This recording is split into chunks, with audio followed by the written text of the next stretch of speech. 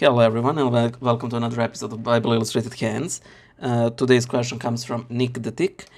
He asks, how do I keep cool? Uh, well, Nick, it is one of those things that all of us struggle with. I can only give you some of my petty advice, but I can lose my cool too. So do what you want. Do what you want with it, with the advice. So I can't remember which saint said it, but he said, "I never regretted keeping calm," and he's true because I'm speaking from personal experience. Very often, when I acted rashly, out of when all of my passions were riled up, when I was furious, angry, I always bitterly regret it, without fail, without exception. And that's the issue. St. Paul says that we should not let sun set on our anger. That is, all of the things that are we're angry about, that we should resolve those by the end of the day, because if we let them into our next day, they will keep gnawing at us for a very, very long time. Saint Paisios said that he had a great parable. For example, imagine that you saw a man beaten by robbers, on the street. What would you do?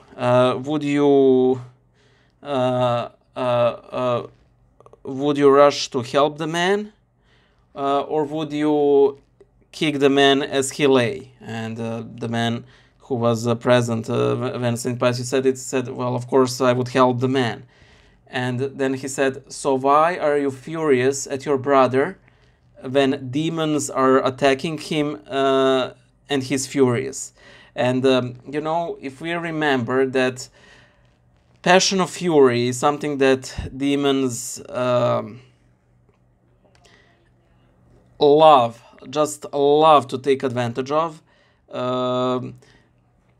well, I think it would be tad easier if we let ourselves remember this during our times of temptation, that it would be tad easier to fight this passion.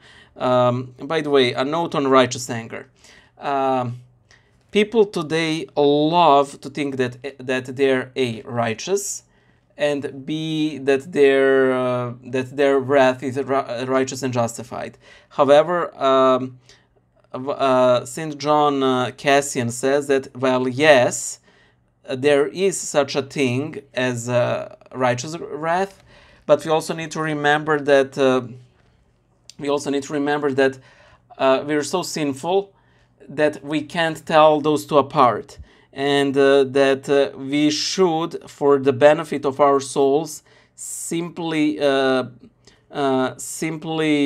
consider all wrath that we fall into to be fallen sinful wrath, even if it seems the most justified thing to do. And I'm guilty of this a lot, thinking myself righteous when in fact I'm the very opposite of it. So there's that. By the way, there's a very easy life hack.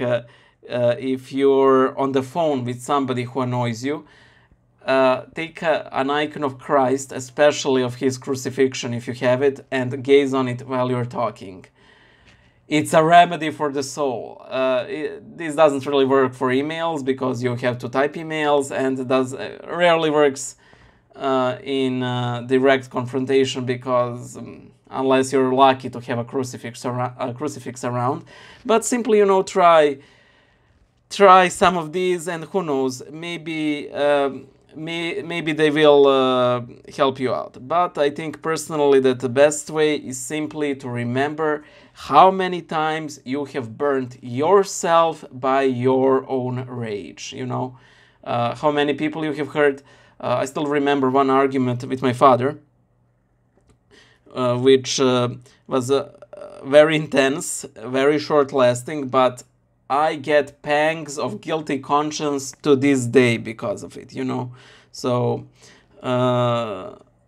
it was a big learning experience. And remember, every temptation is an occasion for holiness.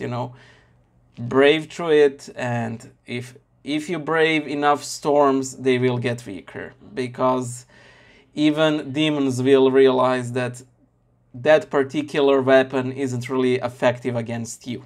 So I hope I was of some use to you. Bye.